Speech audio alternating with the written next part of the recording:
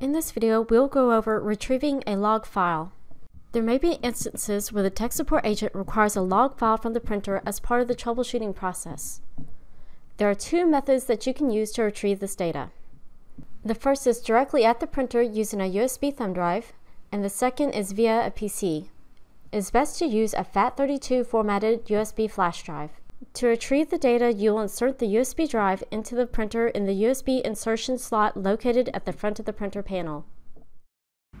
Press Menu, then scroll down to Maintenance and press OK. Scroll to Log Copy to USB and press OK. A status bar will come up on the printer, and the green print button will begin to flash. During this time, please do not turn off the printer or remove the USB drive. Removing the drive may damage it. When the print button stops blinking, you'll hear an audible pong letting you know the file is finished being copied. You can now use the USB drive on a computer to retrieve the file. The destination of the file will end in .log. Please send this file to the service staff that are requesting it. The second way to retrieve the log data from the printer is to connect a PC directly to the printer with a USB cable.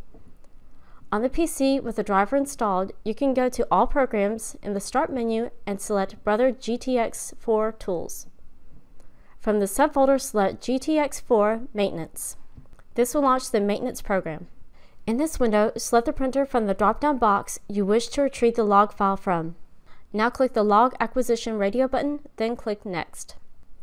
Next, you'll need to choose where to save the log file to. We recommend saving it to your desktop for easy location. Click the Next button. The retrieval process will begin. Note the file populated here on the desktop. The process is not completed until the status bar is finished.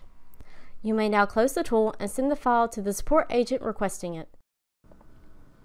If you need additional support, please fill out our web form at brothergtg.com/help for further assistance.